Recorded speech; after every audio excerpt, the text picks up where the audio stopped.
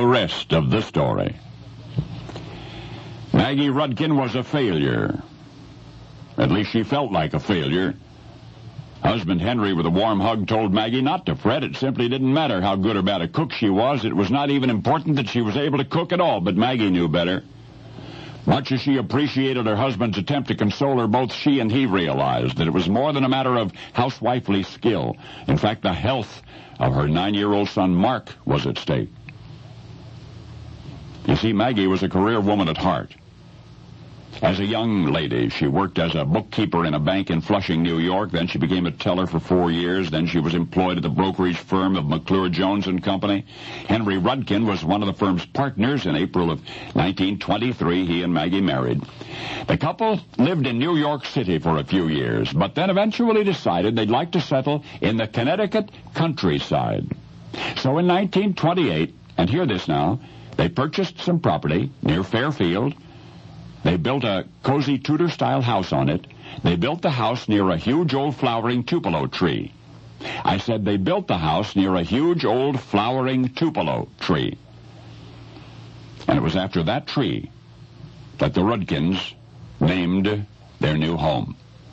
Maggie and Henry were utterly happy there for several seasons until their youngest son began to suffer asthma.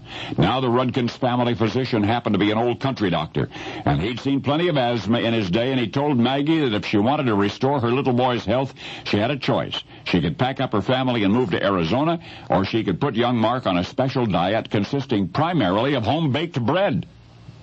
Maggie shook her head, explained to the doctor that since her own mother had never so much as boiled an egg, she, Maggie, had not really learned to cook.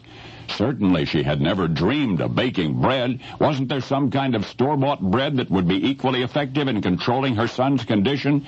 But the old doctor was adamant. The bread, he insisted, must be home-baked with fresh stone-ground wheat flour, unsulfured molasses, honey, and fresh butter and whole milk. Well, that was that. Maggie purchased the ingredients and went home and consulted a great, big, old, mostly unexplored cookbook, and at the age of 40, with considerable trepidation, she set out to bake her very first loaf of bread. Well, it came out of the oven hard as a rock and heavy as lead. Maybe it would be all right for a doorstop, but edible? Not even to the starving.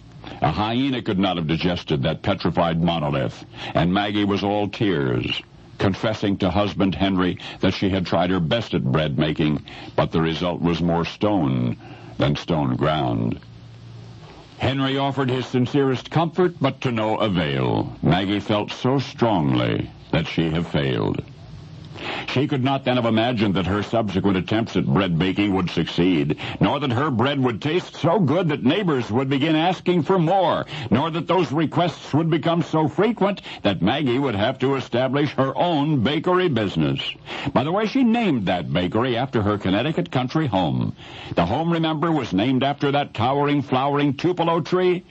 But I didn't mention that the New England term for tupelo is Pepperidge. Yes, you know the life work that Maggie Rudkin began at the age of 40 as an effort to aid her ailing son.